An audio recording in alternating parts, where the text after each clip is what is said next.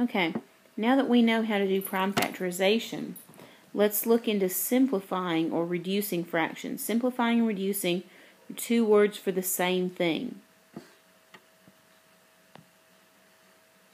Now, all fractions can be written in many different forms. So take, for example, 50 cents. This is something that we all can relate to. So we got all these different coins, and I can make 50 cents out of any coin that we have. So I can say if I have 2 quarters, that's 50 cents. Well, how many quarters does it take to make $1? It takes 4. So 2 quarters represents 2/4 of $1. If I have dimes, 50 cents is 5 dimes. Well, how many dimes does it take to make $1? It takes 10. So 5 dimes represents 5/10 of $1. What about nickels? Well, 10 nickels make 50 cents, but it takes 20 nickels to make the whole $1. So 10/20 is my fraction.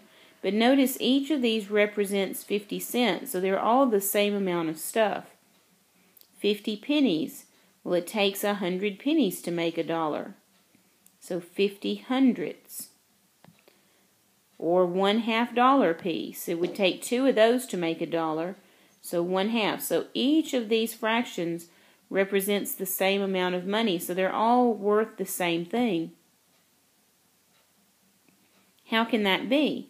Well, it's because if I change the size of the pieces and I also change the number of pieces the same way, then we can represent this fraction in lots of different ways. And if we had more coins, we could do lots more ways to represent it. However, this one is special. 1/2 is special because notice that nothing will go into both of these numbers. On this one, 10 will go into both of these numbers, and so would 5, and so would 50. And on this one, 10 will go into both of these numbers. 5 will go into both of these numbers. 2 will go into both of these numbers. So all of these fractions could be simplified. This one cannot because nothing will go into both of those. So this one is considered simplified.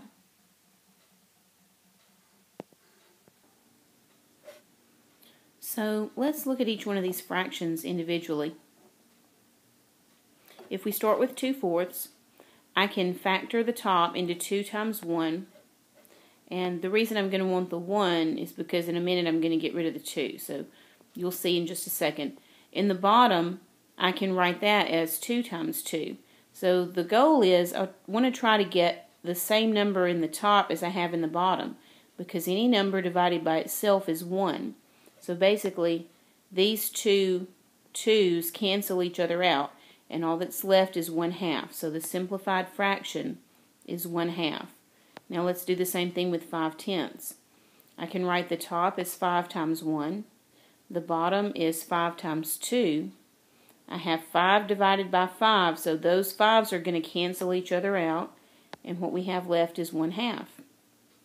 Let's do the same thing with 10/20. I can write the top as 10 times 1. Write the bottom as 10 times 2. And what we have in top and bottom is 10, so I can cancel out the 10's. And what we have left is 1/2. Now notice that if I had done the top as 5 times 2 and the bottom is 5 times 4, I could have canceled out the 5's. I still would have had to finish simplifying the 2/4. So there are different ways to simplify fractions, but you always get to the same answer in the end. And this one is 50/100. So I write the top as 50 times 1. Write the bottom as 50 times 2. And cancel out the 50's. And what's left is 1/2. And I just want to show you in a little more detail. Let's do 10/20 a different way. Because we said we could write 10 as 5 times 2. 20 is 5 times 4. The goal again is to try to get the same factor in the top as in the bottom. And notice I didn't go all the way to the prime numbers. You don't always have to, although you can if you want to. So I'm going to cancel out the 5/5. And now I'm left with 2/4. So of course I noticed that 2 and 4 can both be divided by the same number. So I'm going to factor those. and cancel out the 2's. And my end goal is to get to a number where the top and the bottom cannot both be divided by the same thing. Whether those numbers are prime or not, it doesn't matter as long as they can't both be divided by the same number. So let's look at some more examples. Okay, we're going to simplify each of the following. So here are several examples for us. And let's start with 6/14. So your goal is to factor them each to either all the way to prime numbers or at least until you see something you can cross out. So in this case, the top could be written as 2 times 3. The bottom could be written as 2 times 7. I see a 2 in the top and the bottom. The 2's will cross out. And we're left with 3/7. So 6/14 simplifies to 3/7. Okay, on 15/75, 15 is 3 times 5. 75 is 3 times 25. And so now I can cross out the 3's.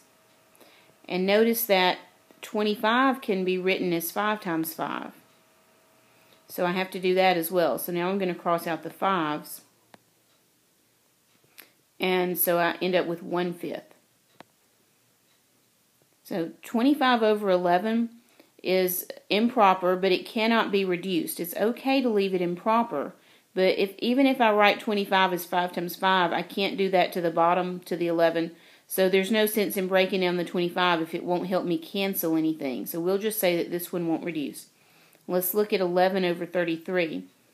The top is 11 times 1. The bottom is 3 times 11. So since I have an 11 in the top and the bottom, I'll cancel those out and we'll have left 1/3. Let's look at 10/15. Both of these can be written as something times 5. So we'll write the top as 2 times 5 and the bottom as 3 times 5. And we'll cross out the 5's. And notice that we have left 2/3. Okay, 42/24. Both of these can be written as 6 times something.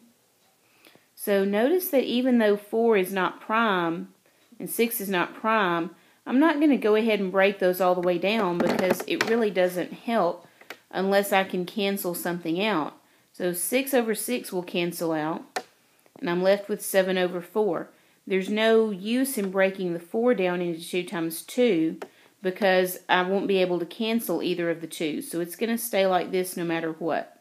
And I do not have to change it to a mixed number because the instructions only said simplify. It did not say convert it to a mixed number. Okay, looking at 20, I could make 20 into 5 times 4. I can make 45 into 9 times 5. And then notice that I have a pair of 5's that can cancel out. So that's going to leave us with 4 times 9. And you may be wondering, well, how do you know that the top should be 5 times 4? Why not use 10 times 2? Well, you can use 10 times 2, but then notice your denominator is going to be 9 times 5.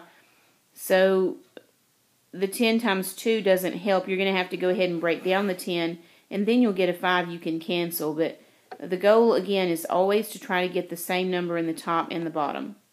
All right, 42/35. Let's make this into 7 times 6. And the bottom into 7 times 5. Of course, the 7's will cancel, and we'll be left with 6/5, which is improper, but we're not going to convert it to a mixed number.